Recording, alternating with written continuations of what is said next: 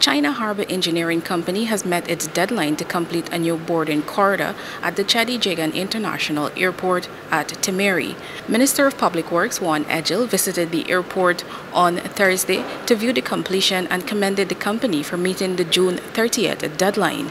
The new boarding corridor will now boost the airport's capacity with 2 additional passenger boarding bridges, and according to Minister Edghill, this will further boost the country's economy by allowing larger aircrafts to land and transport passengers here. Because you could have wide-body aircraft, and in the economy of scales, you could start bringing in bigger craft.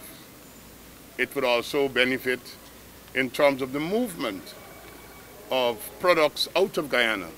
The cost of air freight could go down because with wider body aircraft you can carry more produce, and again in the economy of scales you could control price.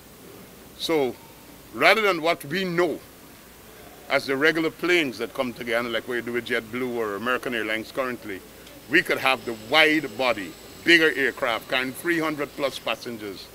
The airport expansion project being carried out by China Harbour Engineering Company is years behind its completion date.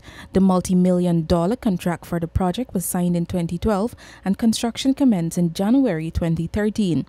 The company came under fire by the government in 2020 after an assessment found several inefficiencies in the works being carried out.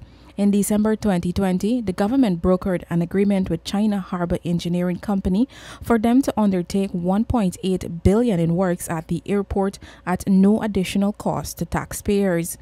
The agreement included the expanded boarding corridor, an extension of the terminal building to be converted into a commercial space for food courts and duty-free shops, and a modern facade covering the full length of the airport. We are putting in a tint in the glass with the colors of the flag of Guyana with the One Guyana logo.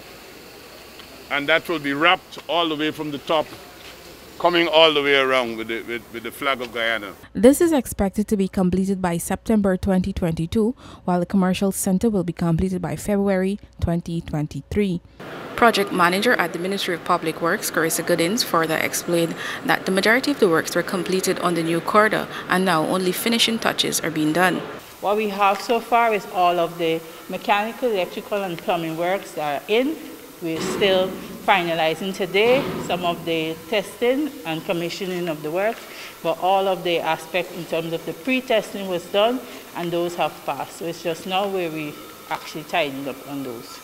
But as it is, we have reached practical completion for the additional works under the existing contract. Chinese ambassador to Ghana also applauded China Harbour Engineering Company for completing the expansion works in a timely manner and without disrupting the service at the airport.